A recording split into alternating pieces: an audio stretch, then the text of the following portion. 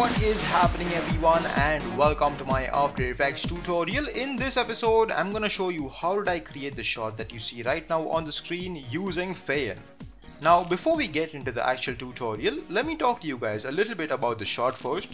Now the reason why I selected this video, awesome people, is because it has a few problems that would make anyone's tracking work a little difficult. Namely, there is this lens zoom in at the start, and then awesome people, there is this head movement which would be quite difficult to track. Now once we start working with fayIN, you'll realize that all of these problems are going to be taken care of by the plugin, and the process of creating this shot is going to be quite simple and straightforward. So the main thing to take from this video is to understand how do you deal with multiple digital assets when you're connecting all of them to just one track point. I'm going to show you a few tips and tricks that I like to remember when I'm working on those shots and I'm in these situations. I hope you enjoy this tutorial, and let's get to it. Now here is another example of what you can do with the same thing. So there's a little bit of tint added, and the cinematicness, the letterboxing has been removed. So 16:9 and cinematic shot right here. So I hope you understand what we're going to be doing, and let's get to it. So I'm going to go to my main project, select the video, effect, fayteq and fayIN. Now once you do that, you'll see that there is an update in your fayIN panel. Click on your main project name, add track, and now awesome people, I'm going to go to the first frame because that's how I like to work. I like to always start my track from the first frame. I'm going to take the rectangle region tracker and I'm going to basically draw a rectangle around her face. Now fayteq recommends using the mask region tracker in such cases, but in this video's case the rectangle region tracker works pretty good too. Just squeeze it to her face. This awesome people is going to interrupt because at least in my case it's going to be a little problematic because there's a lot of fur around her. I'm going to extend this a little bit, and what I'm trying to do here, awesome people, is I'm trying to create a perspective grid, and I'm trying to create this line. I'm trying to match this line according to that grid. So if you were to say draw a line onto her face, you'll see that the line sort of runs like this. So I'm trying to do the same thing. Now again, fayteq recommends using the mask region tracker in such cases, but in this video's case, the rectangle region tracker works pretty good too. And awesome people, some of you may think that because there is head movement, we may select the dynamic area, which is usually used for moving targets. And fayteq recommends choosing the dynamic option in any cases where an object is moving, but in this case, because she is just staying in one location, I'm going to take the static area. I'm going to click on that and I'm going to click on start.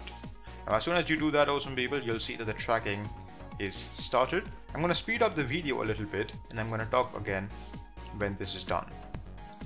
Welcome back everyone. The tracking has been completed, and the way I like to work is that once tracking is done, I like to click on this active button to get a report on how the track is in the shot. So as you can see, in this case the depth is okay, but we need to check the orientation in X, Y and Z. Now orientation, for anyone who didn't know, is basically rotation. Now in my opinion, awesome people, rotation in fayIN can be fixed quite easily.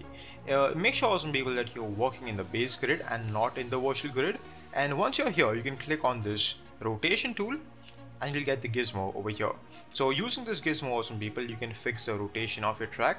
So we can fix the Z, X and Y, right? You can do all of that. And awesome people, what I would say is click the active button, keep the track active, and sort of scrub through a timeline to see how the tracking is really. So as you can see, awesome people, the tracking is quite nicely done. But in my opinion, awesome people, I would be what I would say is I actually know what the problem is, but the way I like to work is I actually like to replace this solid layer with something, so I get a proper idea if the tracking is working for the shot or no. So solids are good, but they won't give you that final effect. So I'm going to replace the solid by right clicking this, exchange insert footage. And awesome people, I would like to say that I'm working with some MOV files over here. But if you're creating original graphics for an ad film or for a short film or any project, you can replace this with pre-compositions as well. In my case, I'm just using MOV files, but this is going to work perfectly with graphic files, JPEGs, PNGs, or any of those files. So coming back to composition, right click, and I'm going to replace this with target 1. Click yes for the ratio, and you'll see, awesome people, that actually let me just apply the glow effect for you guys to see this a little bit better. I'm going to take the glow effect and apply it to target 1. And one more thing I would like to pull your attention to is that you can apply effects after this fayIN effect has been applied. So this applying blur effects, glow effects, any sort of effects won't affect fayIN. Alright, and you'll see awesome people that the eyes are looking a little up, and the rotation of this layer is not right. So, and this is one thing, awesome people, that I think you may get confused in, is that you guys would click on target 1 and you guys would be saying that where is the rotation tool, where is that gizmo? Once again, I cannot get that gizmo. Well, the problem is that you're clicking on the wrong layer. Click on the video file where you tracked fayIN, okay, and there, awesome people, is going to be your gizmo.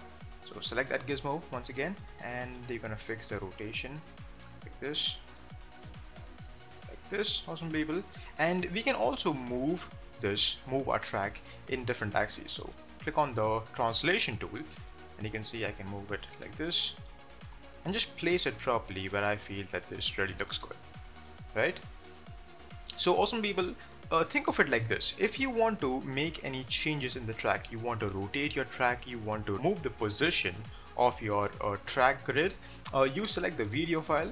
Now once you have replaced your track, where you have replaced that solid layer, and you want to reduce the scale, or you want to move the position of one single digital asset, in this case the target 1 MOV file, you have to select the target 1 MOV file, and there's going to be a fayIN effect in there. So if you want to shrink this target file, you can click on the scale option, and I'm going to dial in 0.15, hit enter, and you can see, awesome people, that this has been reduced, right?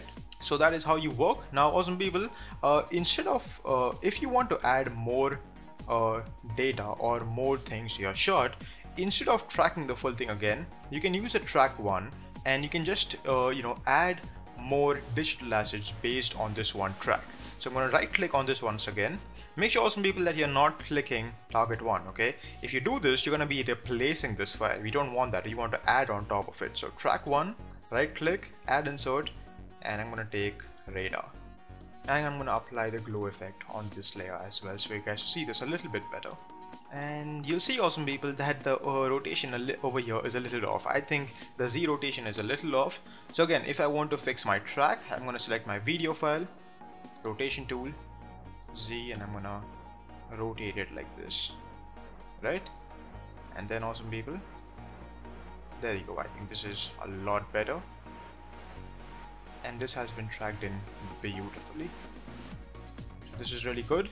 Next, awesome people, I would like to add in one more layer, and you can keep on doing this, awesome people. So add insert, and I'm going to take infographic, yes, and you'll see, awesome people, that moving things around once you have tracked them in your shot is very, very easy with fayIN. So I'm going to apply glow effect, take it for you guys to see again, and you can see that I have selected my infographic to click on fayIN, and then, awesome people, you can just move this around, right? And your tracking won't be affected at all. So I'm gonna position it like this. You can also scale your graphic down without actually dialing things over here.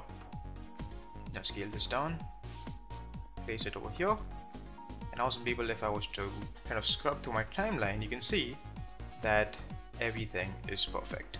So this is how you work with fayIN, awesome people, for tracking your shots and for creating some nice HUD element shots. Now what I would say is, if you want to add color to your HUD elements, you can go over here to FX and presets and type in tint, apply this to one of the layers. I'm just going to do this once, and again, awesome people, when you are doing this, you'll see that the track or the fayIN effect is not getting affected at all. And, awesome people, if you want to finish the effect by adding a little cinematicness, you can of course do color correction on top of this. I'm not going to get into that, but for adding the bars over here, you can create a new solid, name this boxing, hit the S key for scale, break this link, type this 80, and change the blend mode to stencil alpha, and you have this.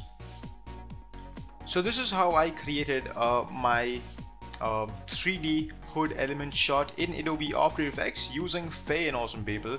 I hope you enjoyed this tutorial. Please like this video on YouTube, subscribe to my channel ZenGen Learning, and I will see you all next time.